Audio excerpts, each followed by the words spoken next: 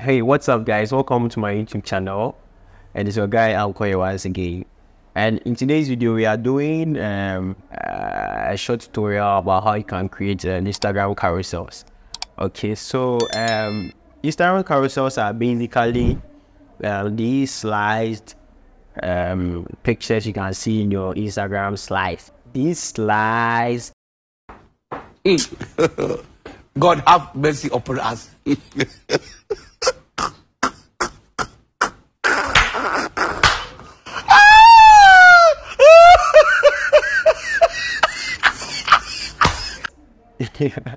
Slides pictures you can see in your Instagram slides. You should know the difference, bro. Okay, so first and foremost, you should actually have exported your pictures you would want to use for your carousel, and then import it into Photoshop and get started with it. So come along with me, let's have fun.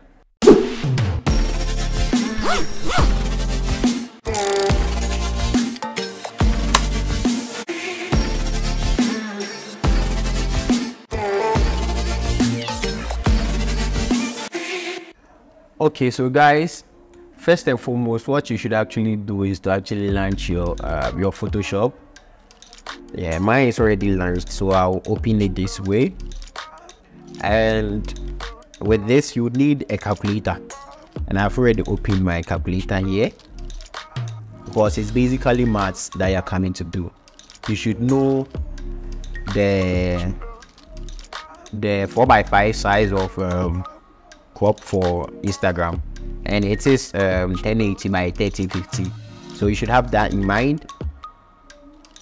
And you bring up your calculator this way, so 1080 by 1350. So I'll be selecting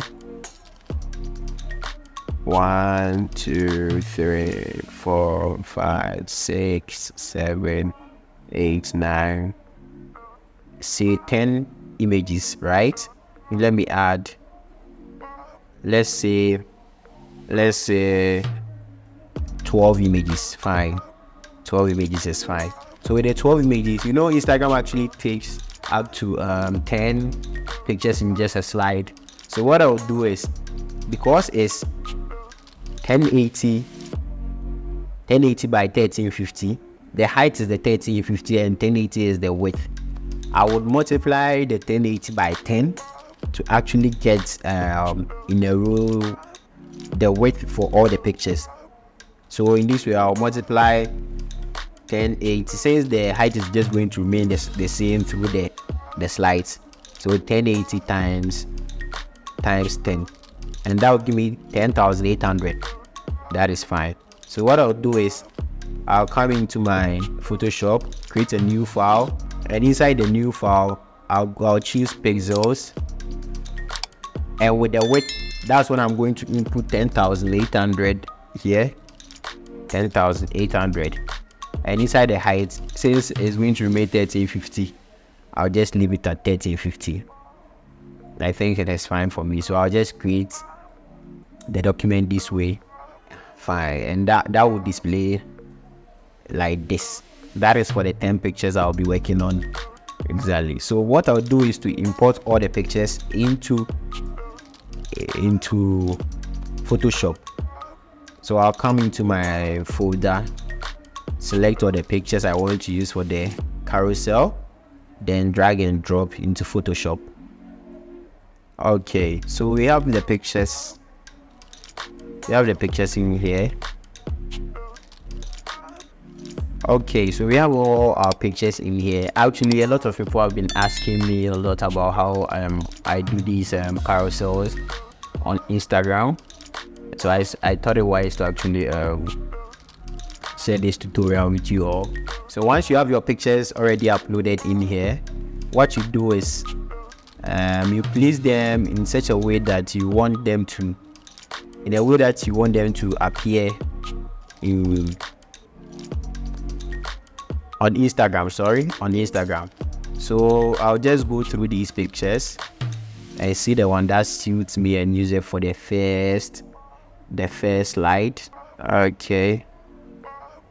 Okay, so I'll use this one as the first slide here.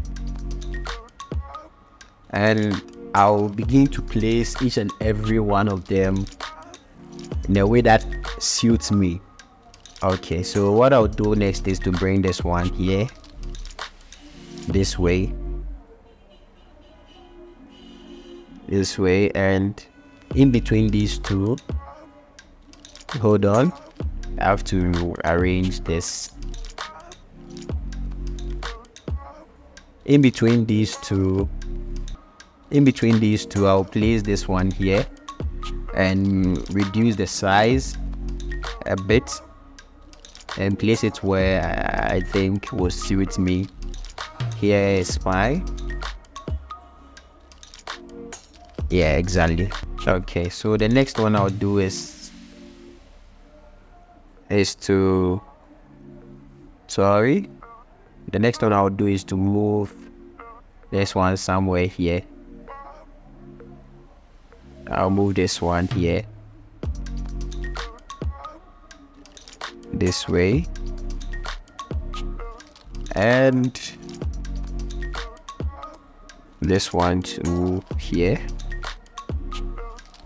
I'll just place it according to how it looks pleasing for me. I think there's one hiding at the back, so I'll bring down one somewhere here, and then bring this one here, move this one to this side, and place this one here. Okay, so the next one I'll work on is, I think there was one landscape shot inside here. Okay, so one good thing about doing Instagram carousels is actually you get a chance to mix the portrait and the landscape shots just in one slide, and I think it's a very cool thing to actually do in here. Okay, so I'll place this one here. I'll come here and place this one around this side by reducing the size this way.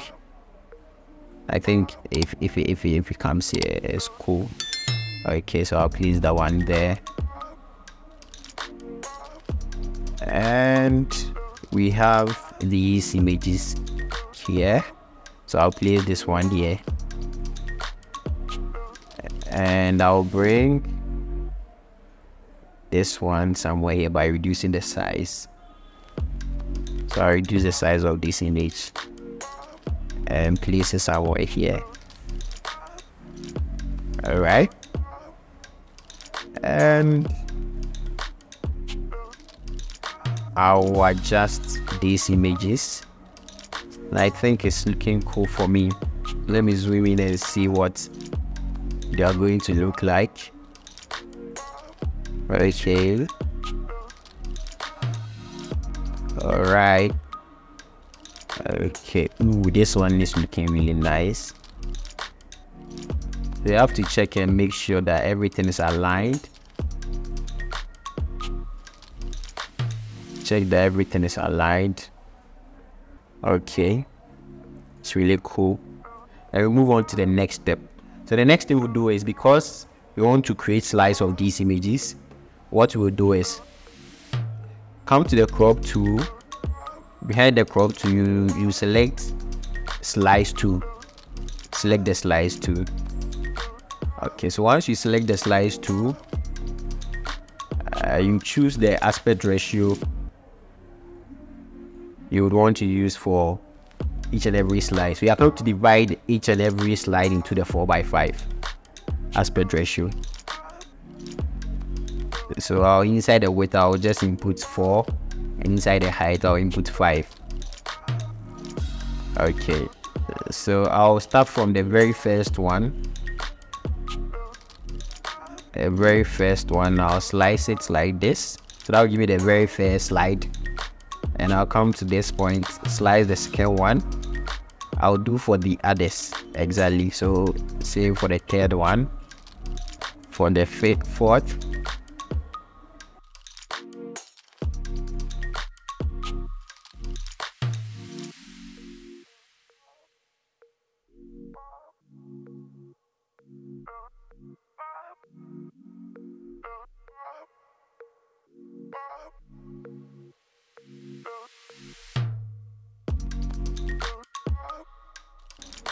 You have to be very careful when selecting your slide. Okay, so right now we have 10 slides we've actually created. So the next thing we would have to do is to go to File, and come to Export, come to Save for Web. That's the legacy. It opens a window. Okay. Then inside the window, you save your carousel, your slices, the location of the slides. Let me save it somewhere here and name it carousels. Okay, so I have this thing named. Okay, then I will save it.